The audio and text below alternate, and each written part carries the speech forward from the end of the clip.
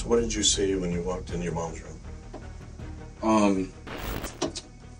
It was our axe in the side of my mom's skull, and I could still hear her trying to breathe. Obviously, you know, we're not looking at an accidental situation here, right? Right. Somebody put an axe in the back of her head. Who would have done that? I don't know anybody who would have done that. She hasn't had any problems with anybody? Not that I know of. She also stays private from me as well. I only know what I need to know. Carlos remains extraordinarily calm. The story's changing as we keep going. Detectives confront Hallowell. You're putting on a pretty good show.